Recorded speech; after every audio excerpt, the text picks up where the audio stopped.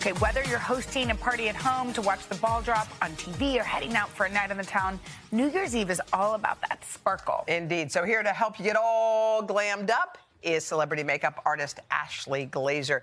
So, Ashlee, we're getting ready. You've got sparkles. You've got pizzazz. Yeah. Tonight's like the makeup night. It really is. It is the glitziest night of the entire year, and it's my favorite makeup night of the whole year. All right, we have Lynette here. So what are you going to do with Lynette? Okay, so she's our Glitz and Glam. So we're going to do 3 different types of glitter that anybody can wear at any skill level. So we're going to start with a liquid.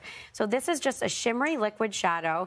So you can apply this all over the lid if you want, but tonight we're going to do it just to sort of pop right in the inner tear duct. Oh, pretty. And this is such a nice way to really brighten and open up the eye and just add a little bit of sparkle without having to do too much else. You can also use it like an eyeshadow base if you want to put it all over your lid. Awesome. And it comes in so many different colors in this, you can just get it at the drugstore. Okay. And then we're going to do a powder glitter. So you probably have that palette that maybe you got at that for the holidays that you're obsessed with. Yes. Or your everyday palette has shimmer and you're like, how do I use this? Yeah. So use your finger. And you can pick any color. We're going to do this really fun, pretty blue-green, or we're just going to mix them. The oils from your fingers will allow the glitter to stick really nicely. Oh. So that way you can just sort of blend it in. Don't use a brush is the key. Yeah, you don't need to use a brush. Good. It will also allow you to keep control of the glitter. And when you're doing it at home, you can always tilt your head back a little bit so you can see where you're putting it and just kind of stick it on almost like a stamp. That looks beautiful. How beautiful. Let it blend. Oh my It's God. so Like iridescent. gorgeous. It's like a mermaid, like a New Year's Eve mermaid. Okay.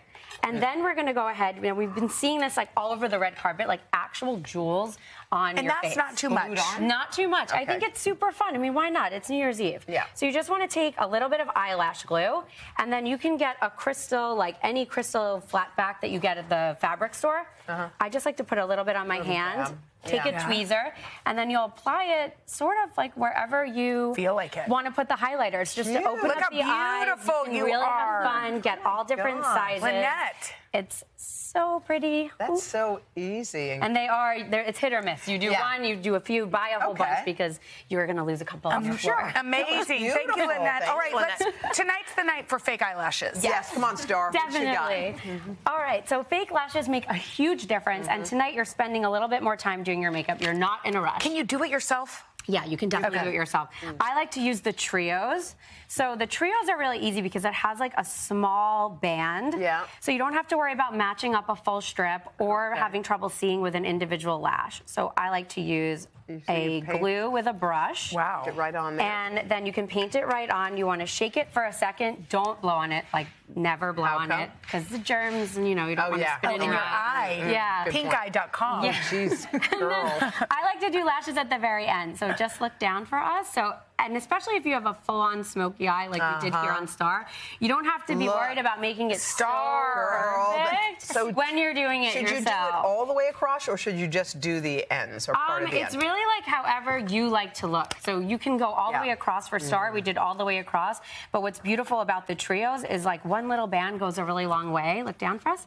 And it makes a really big difference. Oh, my gosh. Beautiful. Gorgeous. Star, wow. Star, your smile is the star, though. Exactly. Okay, body makeup is kind of controversial because, as Hoda mentioned... Well, I mean, look, first of all, gorgeous right here. White outfit, scary with body makeup. Hug somebody, help get it all us. over them. People's couches, they're white fabric. Yeah, so so this is a backstage makeup artist trick. I did not invent this. People have been doing this for decades. Okay, so you probably have some sunscreen lying around that might expire, and you use a little sunscreen. Just kick out like a rocket for us, Sophia, and you have this glossy, glowy sheen. And you could even put a little on your collarbone and not worry about getting it on your clothes. You just put on regular old sunscreen? Regular sunscreen. Because why? It makes it shiny? It makes it shiny. It gives that sheen, and it has that lock factor that will waterproof if you do wear makeup. You want a little bit?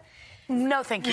So it locks in if you are wearing body makeup, but it gives you a beautiful sheen without glitter, so you're not getting it on your, You know what? The one thing I would say is make sure it doesn't. That smells good. But make sure like a coconut. Yeah, right? Yeah, that's a different scent. Not super effective. I love it.